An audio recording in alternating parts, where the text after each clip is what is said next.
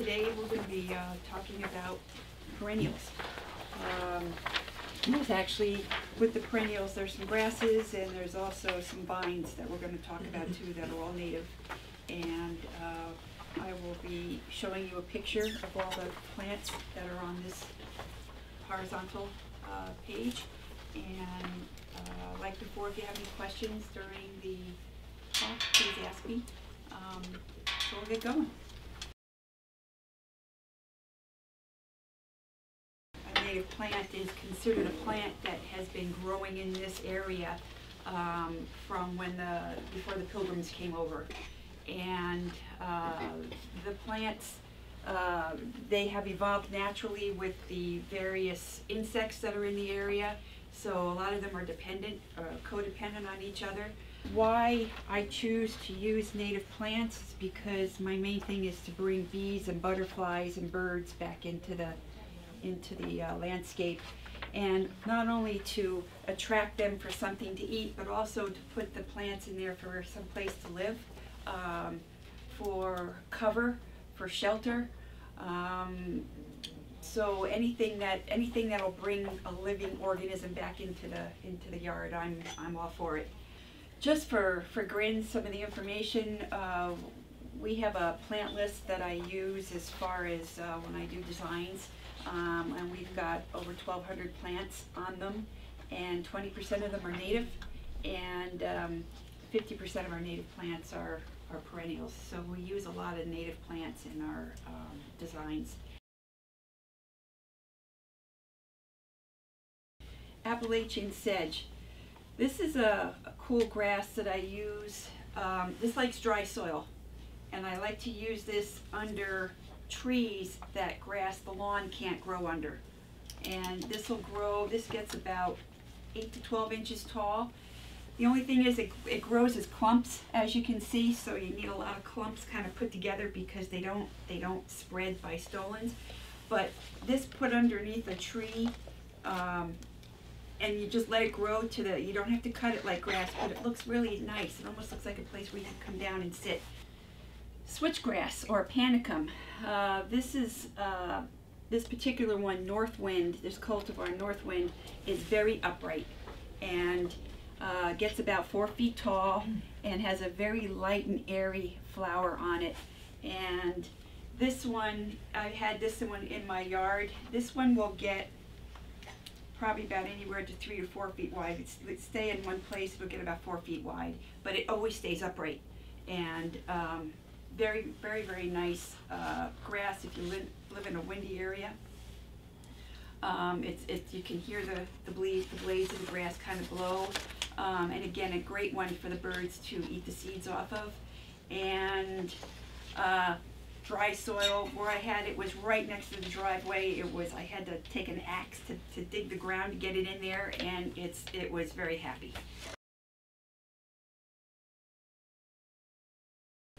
Bearberry. This one is an evergreen, and it gets about 6 inches tall, 4 to 6 inches tall, and it has a blueberry-like flower on it, a little bell-shaped flower on it in the spring. And this is the berry in the fall that the birds will eat. And then in the winter time, wherever you see the green leaves, it turns to a purplish red color. And then in the spring, it turns back to green. This tends, even though this is found a lot down by the shore, this tends to need a little bit more moisture. If you put it in a shady spot, once winter ends and spring comes, you're going to have a lot of dieback, and you'll just have to cut back the dieback and it'll come back. But if it's in a little bit moister site, you won't have as much dieback, but it's a great ground cover, and it will cover, one plant will cover about 8 feet. It grows pretty well. Blueberries. I use a lot of blueberries as ground covers in my designs.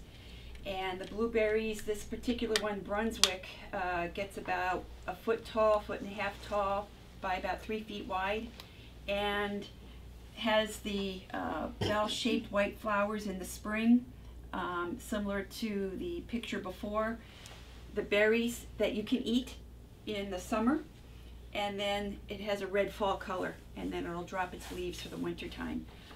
Usually with the low bush blueberries, you won't get these berries, the birds will get them.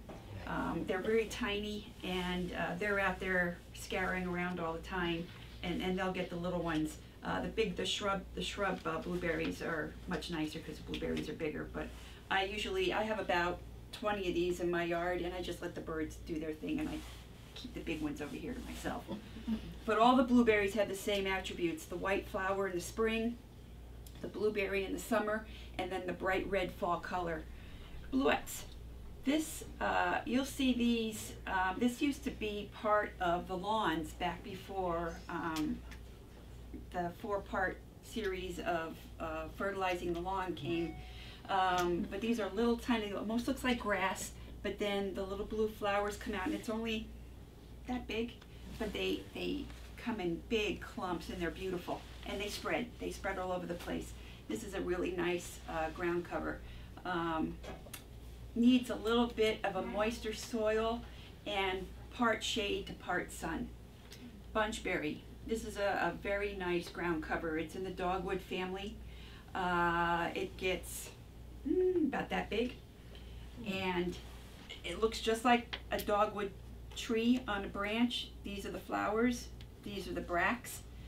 In the fall, all these flowers eventually turn into red berries, and then the leaves turn a red for the fall color. This particular plant needs shade and moist soil.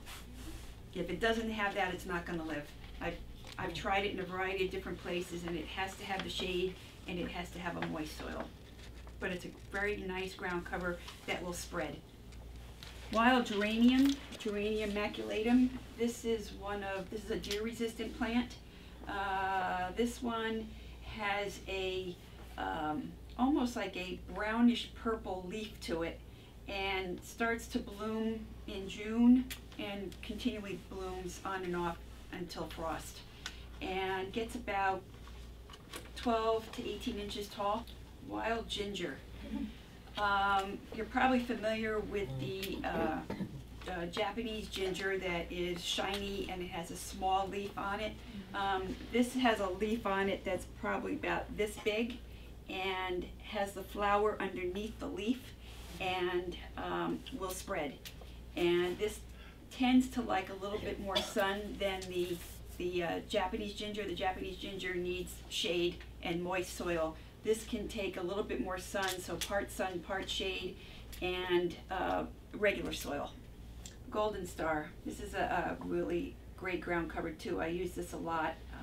This gets about 6 to 8 inches tall, and this flower comes out in June, and this is a spreader. One little plant, they go in about this big. One plant will spread to about 3 or 4 feet.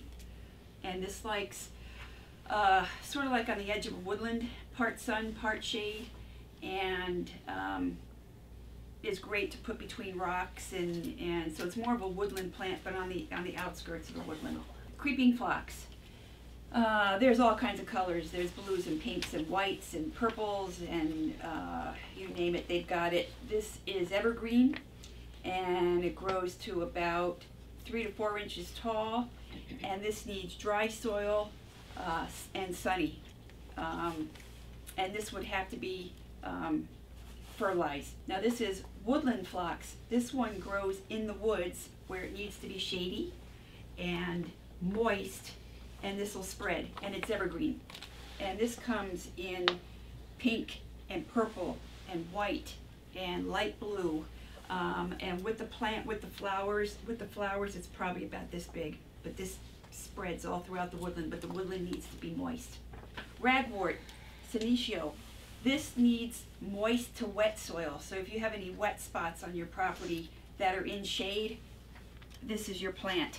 And this will spread like crazy. And it's a very pretty plant. The bees love it, the butterflies love it, and but it has to have the moist to wet soil. White woodland aster. We have this all over the place in our woodlands around here. It's a great plant. Again, it's another one of the plants that the bees and the butterflies go after before winter sets in. but has the white flower with the flower. The plant is probably about this big. It likes a little bit moister woodland soil, but it's a woodland plant. Usually along the edge so it can get some sunshine. Beard tongue, penstemon. This is a great hummingbird plant. Any of the penstemons are great hummingbird plants, and they come with pink, with red, purple, white flowers, but bees and hummingbirds like this plant. And this one is a short one. This one gets, maybe it's about that tall when it's full grown with the flowers. And it's usually full of flowers like this.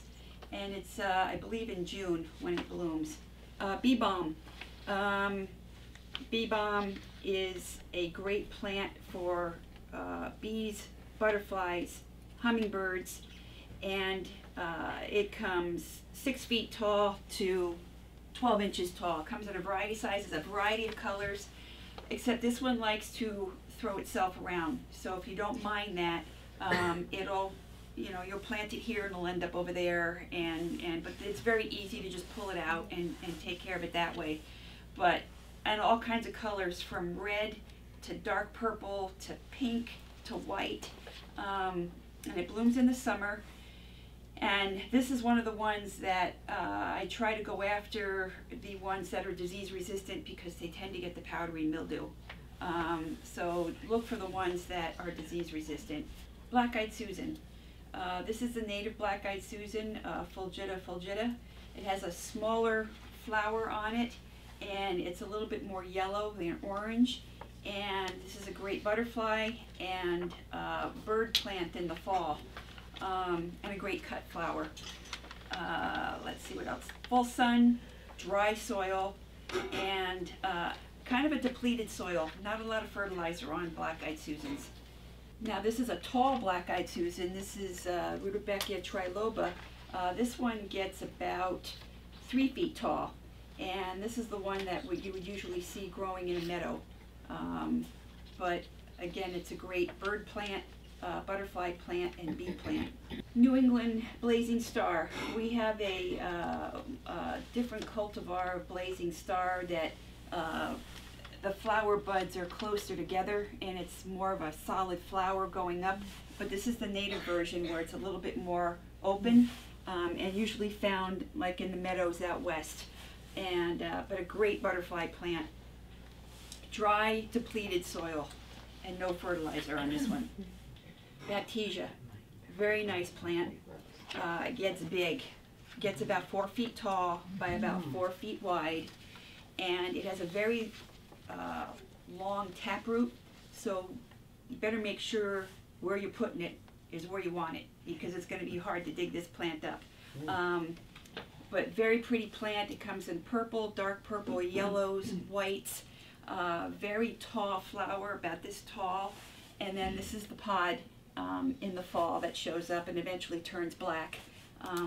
But a very, very, very big plant. Dry soil, full sun.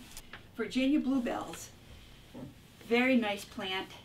This is another one that comes up. It's got to be in the woodland, moist soil. Comes up, it blooms before the leaves come out on the trees, and then this disappears by the middle of July. And it's a gorgeous plant. It's a gorgeous, and it'll self-sow. So if you had a moist woodland, as time went on, the base of your woodland would be all Virginia bluebells. Narrowleaf blue star. Very nice plant. This is the flower. It has a blue flower at the end of each stem, and each stem is very light and airy and wiry. But that's not why you plant it. This is why you plant it, because of the fall. The yellow, the reds, the oranges, the salmon colors that it turns for the fall. Very, very nice plant. It's also deer resistant. Cardinal flower.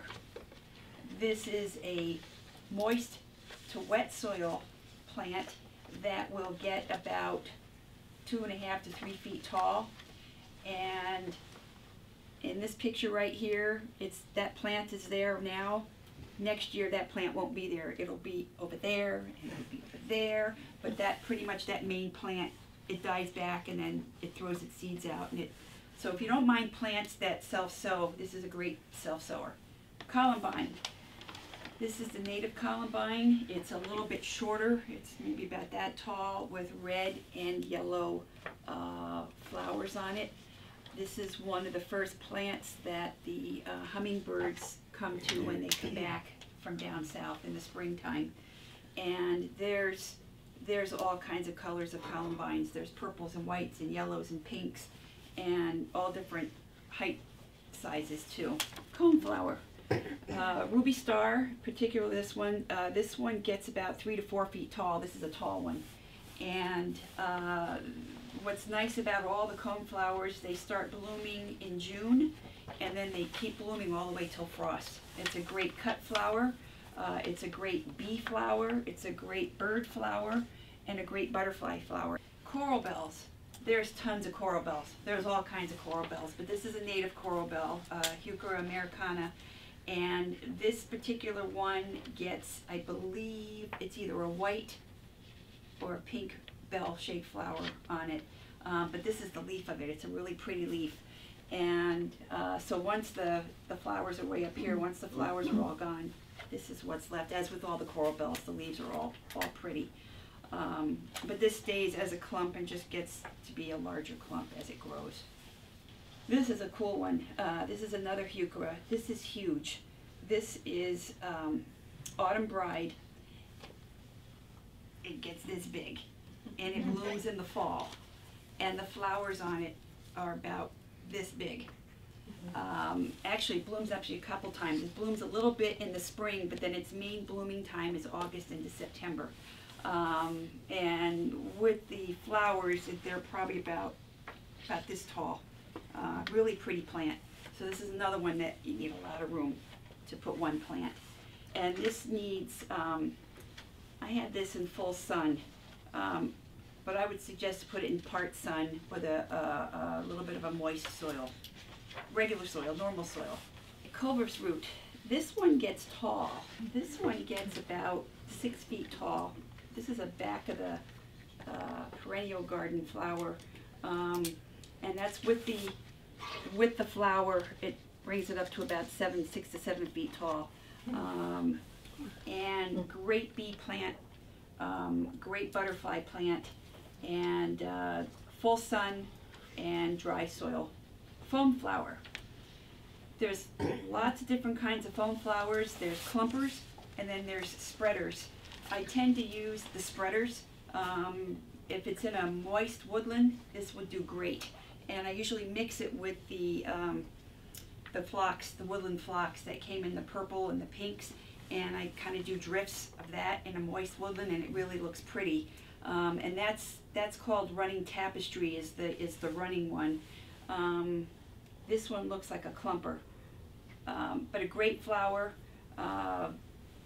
With the flower, it's maybe about this tall, and the flower comes either white or pink, and some of them do have a scent. Gentian, metal bottle, very pretty plant. Needs part sun to part shade, moist soil, and that's the flower. It'll open up just a little bit, but that's pretty much, it'll just open up just a tad. And but it's about maybe 2.5 to 3 feet tall, and there's a variety of probably about 5 or 6 stalks that come up from one plant. Goat's beard. This looks like a huge astilbe, and this one will get about 5 to 6 feet tall. Edge of the woodland, part sun, part shade. Blooms in June and July, and the flowers on it probably about this tall. Goldenrod. There's all kinds of goldenrods out there, but I tend to like this one because it does look like fireworks. But goldenrods are great for bringing in bees. If you want to bring in bees, the bees really like this plant. The one in my yard, the plant is dancing with bees on it all the time during the fall. Very easy care plant, dry soil, full sun. One of my favorites. I got a lot of favorites. Indian pink. This is a part sun to part shade plant. It's a great hummingbird plant, and each one of these stalks come down from the base of the plant. So once this is done blooming, it has about 5 or 6 flowers on it. Just cut that stalk off down at the base, and as long as it keeps getting cut throughout the season, it'll keep blooming for you. But very, very odd flowers, but a very, very pretty plant. And that plant, it's probably about almost 2.5 to 3 feet tall, and that's one plant by about 3 feet wide. Blue flag iris, the narrow leaf iris that blooms in the spring and needs a moist soil. This one will spread, and you'll have enough to give to your neighbors all the way down your neighborhood. But this is a very pretty plant when it's all in a clump like that. So full sun, moist soil. Jacob's ladder. This is a shade plant. Likes a little bit of moisture, but it's got a bluish purple flower on it. Sometimes the leaves are variegated with some of the cultivars, but very nice plant for moist shade. Joe Pye weed. Okay, this is at my house, and this is in full sun, dry soil, and it loves it. This is one of these plants that can go from dry soil to wet soil. Usually you see Joe Pye weed blooming in moist to wet soil. I have it in dry soil. I was just trying it out, and it did fine. It's a tough plant. Marsh marigold. This is definitely a wet soil plant. Grows, as you can see, right in the water or near the water, and this blooms in the spring and around our water areas. And in the area you'll see skunk cabbage come up in the spring. Later on, a couple of months later, you'll see marsh marigold come up, and that's where it likes it. It has to be wet. Rose mallow, hibiscus. There's a lot of hibiscus cultivars, but this is our native hibiscus. The flower on it is about this big, and it comes out in July and August, and the total height of the plant is anywhere from 4 to 6 feet tall. Tends to like a little bit more of a moist soil and full sun. Missaffuca, bugbane, snake root. Smells wonderful. And there's cultivars that grow from this tall up to this tall, and the flowers on them about this tall, but the scent is very strong. Very, very nice plant. And this blooms in July in the summer, and great for bees. And this needs shade, part shade to part sun, and a little bit of a moist soil. Sneezeweed. This one, and there's different cultivars of this where they're this tall to this tall. Dry soil, full sun, and blooms like crazy. And it's a great bee plant and butterfly plant. Whenever you see a flower that's shaped like this is a great place for a butterfly. So all your composite flowers like cone flowers and black-eyed Susans are all great butterfly plants, because that gives the butterfly a place to sit and just take its time while it eats. Solomon seal. This is a great woodland plant, and if it's happy, it's gonna take over. So make sure if you plant this and you don't mind it spreading, it'll spread. And there's this one is the small one. So this one gets, if this was the ground, maybe it gets about this tall. But here's the flowers in the spring where you can see the bees love it. And then in the fall, everywhere there's a flower, there will be a red berry hanging from that the squirrels will come eat, the chipmunks will eat, the birds will come and eat. And there's small ones like this, there's tall ones like this, there's all different kinds. But this is a really pretty plant for the woodland.